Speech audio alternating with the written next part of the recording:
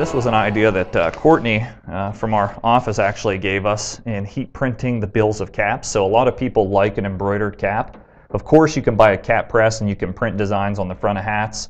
That's no problem. But if you don't own a hat press but you still want to add some extra customization to hats, you can surely embroider the front, contract out the embroidery. But I don't know many people embroidering the bills of caps. So your flat press is a perfect tool along with heat transfer films for customizing the bill of a cap. So what I'm going to do is just kind of hang the excess of the cap off the side, making sure I'm not going to impact that.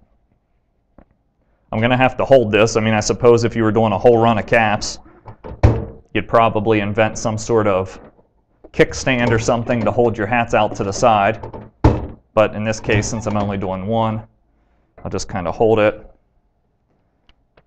dial in my pressure, position my design into place,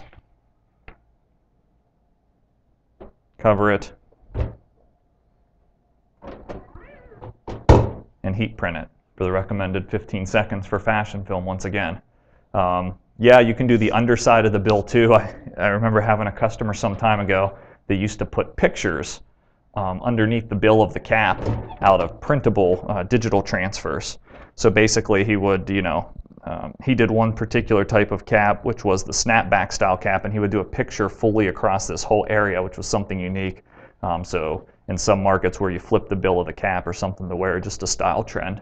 But you can see it goes over those seams just fine in that threading. The threading does, you can see it's raised a little bit there, of course, because the fashion film is so thin, but it's a beautiful application, and you can apply pretty much any heat transfer film that I know of to a bill of a cap. Most caps are cotton and polyester based.